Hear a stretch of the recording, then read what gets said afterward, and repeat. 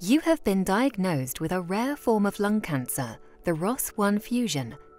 The University Medical Center in Groningen, in other words, the UMCG, and the Hanzehogeschool University of Applied Sciences, in partnership with the Merels Wereld Foundation, are carrying out scientific research into this ROS1 fusion.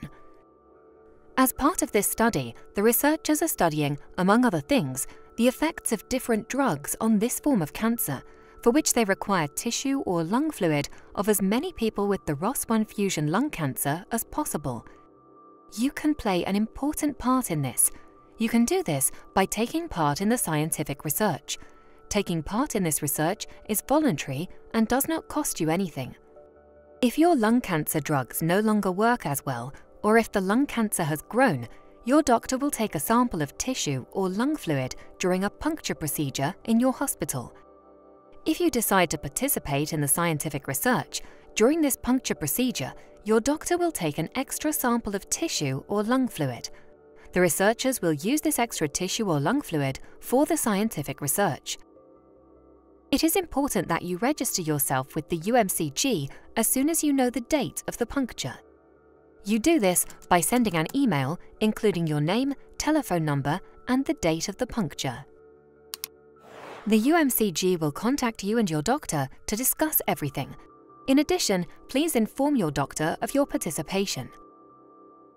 After you have registered yourself, the UMCG will send you a special kit. The kit consists of a polystyrene box, including a small tube with cooling elements.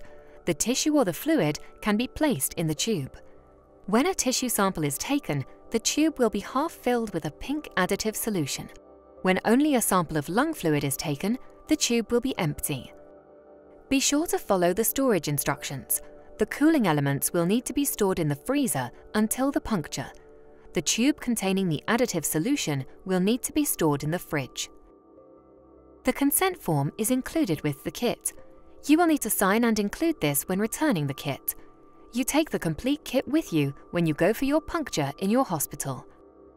Please ensure that after the puncture, the sample of tissue or fluid is correctly packed and cooled. You will receive instructions on how to do this. The kit will then be returned to the UMCG. The UMCG will send a courier.